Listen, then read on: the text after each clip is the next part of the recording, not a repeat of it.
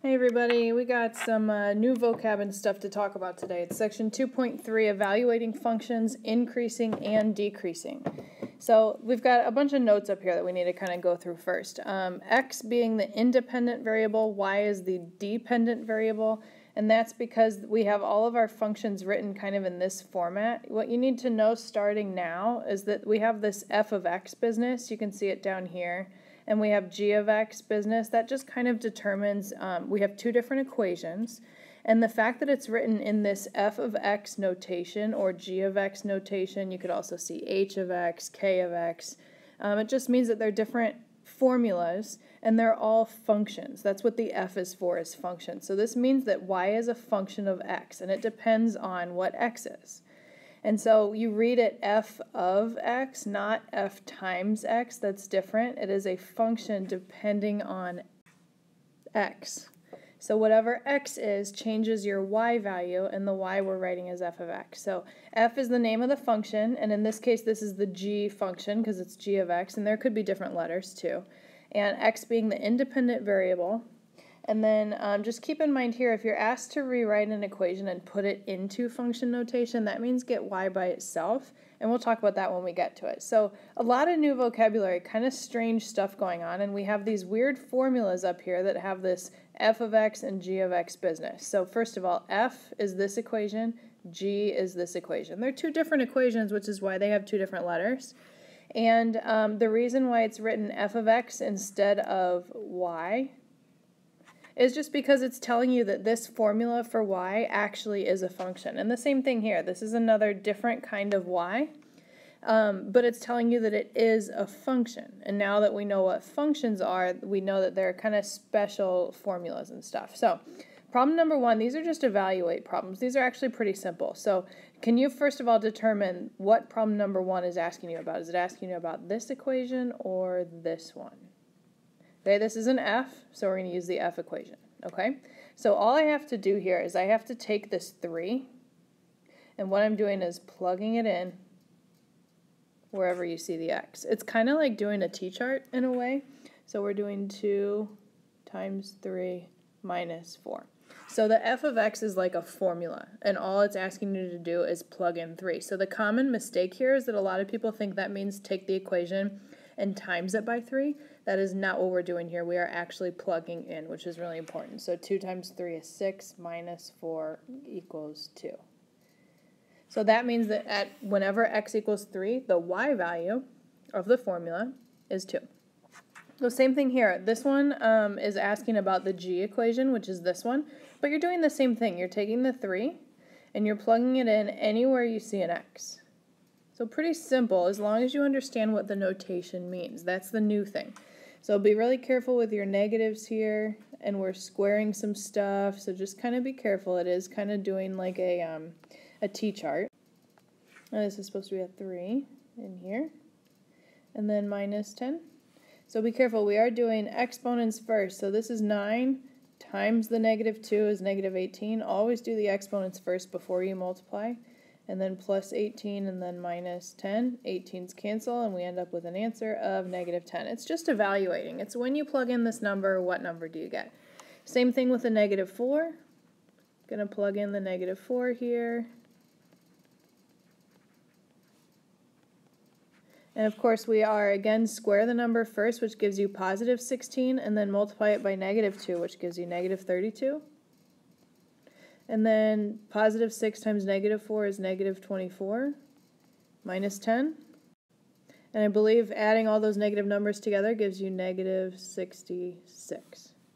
There's our answer for that one. Okay, so it gets a little bit harder. If you can understand number 1, 2, and 3, then I can essentially give you any number, any letter, any combination or binomial or trinomial to plug in for x. If you understand that notation and what each question is asking you to do, all you're doing is plugging in whatever's in the parentheses for the x. So in this case, instead of writing x, I'm writing a. So just like I did originally with my number of 2, in this case it's not a 2, it's a letter a, but I'm still just plugging in a for x. And there's nothing I can do there except write 2a minus 4. That's it. You are just taking whatever number or letter they give you and plugging it in for x. That's what you're doing every single time. We're going to do the same thing with g of y minus 3. This one's a little bit different, but not really. It's just a binomial that you're plugging in for x and squaring it, and then plugging it in for x right here. So again, what this is going to look like is negative 2 times y minus 3 squared plus 6 times y minus 3 minus 10. I am taking all of this stuff, the y minus 3, and plugging it in for this x and for this x. Just like I plugged in a number, this time it's a binomial. But that's all I'm doing. So I just have to clean it up a little bit. I can definitely combine like terms. Maybe I'll zoom in a little bit for this one. So we're going to do negative 2. Make sure you FOIL first, because you do the exponent first before you multiply. And then I'll distribute the negative 2 in on the next round, plus 6y minus 18 minus 10. Now I just have to distribute my negative 2 in. Be careful with the negative. Makes negative 2y squared plus 12y minus 18 plus 6y minus 18 minus 10. Now I just have to combine all my like terms and we're finished. So I have negative 2y squared. When I combine my y terms, I have 18y. And I combine my whole numbers, that's negative 36, negative 46. Okay, you do not have to factor, you don't have to take out any GCFs, it's just plugging in y minus 3 and then simplifying, just combine your like terms. Okay, it's getting a little bit messy, but we are going to do the same exact thing with this g of 3x plus 1, which is going to be weird. Again, I'm focusing on the g equation, so that's this one. And what I'm going to do is take this 3x plus 1 and I am going to plug it in right there and right there. You're always plugging in. That's what this new notation means. That's kind of the goal of today, is to figure out how we can actually solve and simplify these things. Okay, so last one, negative 2 times 3x plus 1 squared plus 6 times 3x plus 1 minus 10. Again, I'm going to do the exponent first, which means FOIL, and then I will distribute in the negative 2. 9x squared plus 6x plus 1. Distribute my 6 into the second binomial. And I just have a little bit of combining and distributing to do.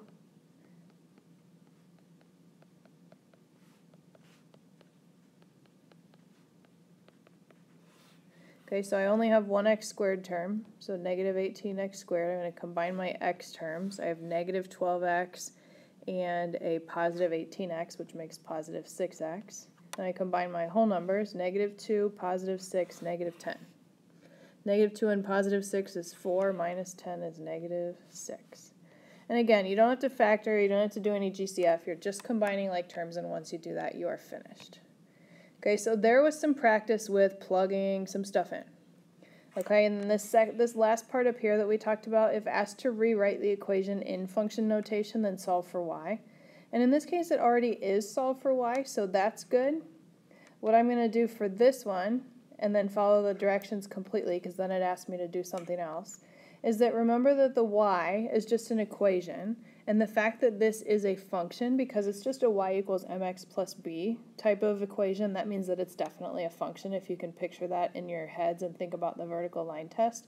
I'm just going to change the y into f of x to let everybody know that's looking at this equation that this is a function. And so basically what I'll kind of refer to from now on is that this f of x is just a fancy way of writing y, and it means that whatever y is that it is a function. Okay, so there's in function notation, and then all I have to do is, it's asking me to find f of 5. So remember, that doesn't mean you're multiplying by 5, that means that you're actually plugging in 5 for x. So plugging in your 5 goes here. You're taking the x and replacing it with 5. So that actually gives you 15 minus 4, which is 11. Okay, same thing for number 8, although notice that y is not by itself, and that's what we need to do first, is to get y by itself. So I'm going to move over the 6x, which makes it negative when I move it over, divide everything by negative 3, divide by negative 3, divide by negative 3. That means that y equals positive 2x minus 4. And then again, this is just a fancy way of saying function, because I know that this linear equation here, y equals mx plus b, I know that that is a function. So I'm going to change my y into f of x, just a fancier way of writing y. And then I'm going to copy my exact equation. And then what was it asking me to plug in again? 5. Okay, so I'm going to do f of 5. Means I plug in 5 for x. I mean, look at it. There's an x here, and I swapped it out with a 5. It's the same thing. That means that anywhere there's an x, you replace it with a 5. That gives me 10 minus 4, which is 6. Okay, so pretty simple math to do as long as you understand what this notation is asking. Okay, we're going to do one of these increasing, decreasing problems, and then we'll do the other two in class just to make sure everybody gets it. But what these are is that you're given an actual picture of a graph like this parabola down here, and you have to tell me where is the parabola increasing, where is it decreasing, where does it remain constant, and then figure out the domain and the range. And we can probably do the domain and range first, but it's a little bit tricky because it's given a graph. Okay, so what I have to do first is figure out this parabola. I'm looking at it in terms of x and y. And what you should know about parabolas is that these arrows mean that it keeps going to the left forever. It gets wider and wider and wider, and it also goes to the right forever. It gets wider and wider and wider and wider. Yes, it goes up really fast, but it's also going to the left and to the right forever, and it's not going to stop. So eventually it will be very, very, very wide as well as very tall.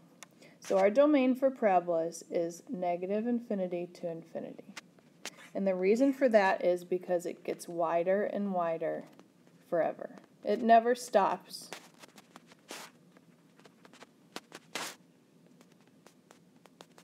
It never stops going left and it never stops going right.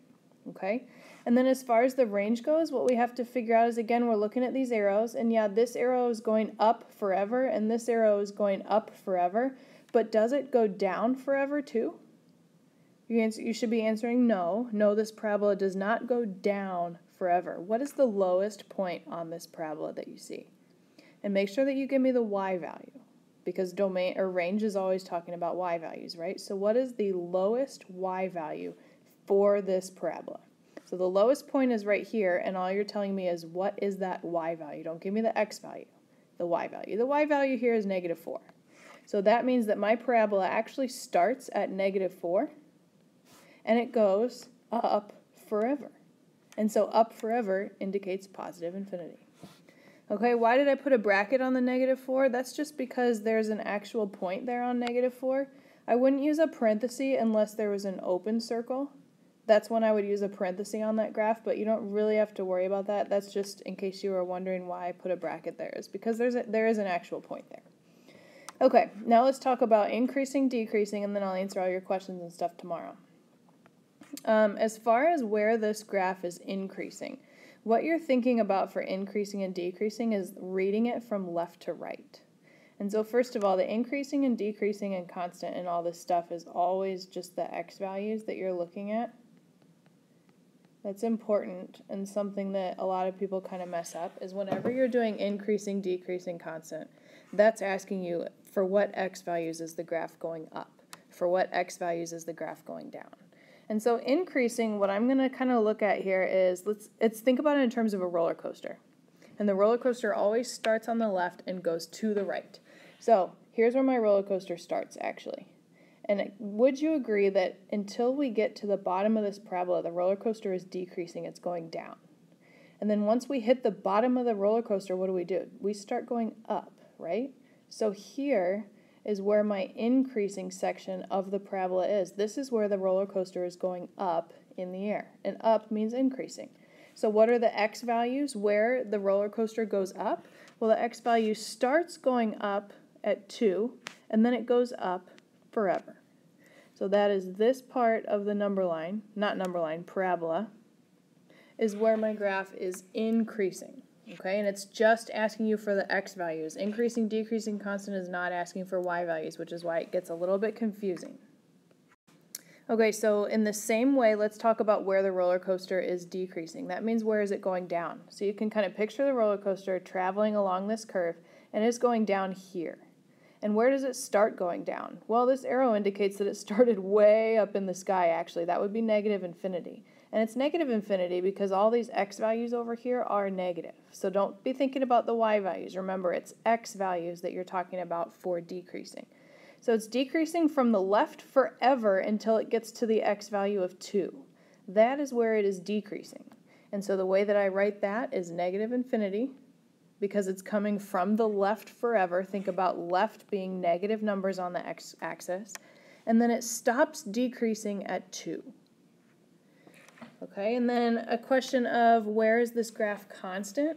In this graph, there is no constant area because it's either decreasing, and then once it hits that bottom point, it starts immediately increasing. But an example of having a constant section would be on this graph. See how this part right here is not increasing or decreasing, it's completely flat. That's an example of a constant section, and we'll talk more about that tomorrow in class. So for this parabola, there is none. There is no area where it is just completely flat. All right, and now we have our last kind of section for this part. Is this asking us to find f of 4? This means when x equals 4, what is y? Okay, so what we have to do is look up, because remember how it's like f of x? Well, what they did is they replaced x with 4, so that's why it's asking you where is x equal to 4, what's the y value. So on this graph up here, find the point where x equals 4. Well, here's x equals 4 on the axis, and that point happens to be y equals 0. Do you agree with that? It's like kind of filling in an ordered pair, 4 comma what? In this case, 4 comma 0. And we'll do another one. When x equals 2, where's that on the graph? When x equals 2, here's the x value of 2. Where is the graph located? Way down here at negative 4. So go to the x value of 2 and figure out where that 2 is on the graph. And here it is at negative 4. So kind of confusing, you guys. This is a tough topic. This is all brand new stuff, functions, all this weird notation stuff. Thank you for paying close attention and taking good notes, and we will continue this discussion tomorrow in class.